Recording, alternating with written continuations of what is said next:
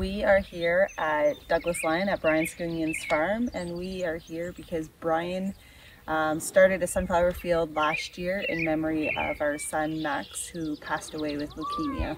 The purpose of the field is to keep Max's name going, keep his spirit alive. When Max passed away, my husband Kevin and I never wanted Max to be forgotten. And now, because of Brian growing these sunflowers, Max will never be forgotten. Anyone that looks at a sunflower will think of Max's bright face with that contagious smile. Basically, the field was started, like Jamie said, to make sure Max's memory was remembered forever, or Max's name was. And the idea of pictures is just, you know, it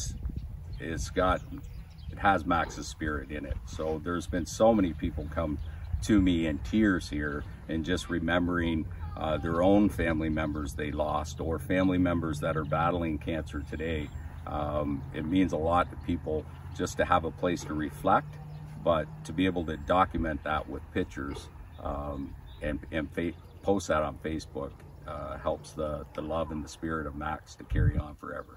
So you can come out to any one of our fields. Last year this was the first field and only field. This year we have 4 locations, including Bayfield, one up near Kettle Point, one at Stonepickers Brewery, and this one, of course.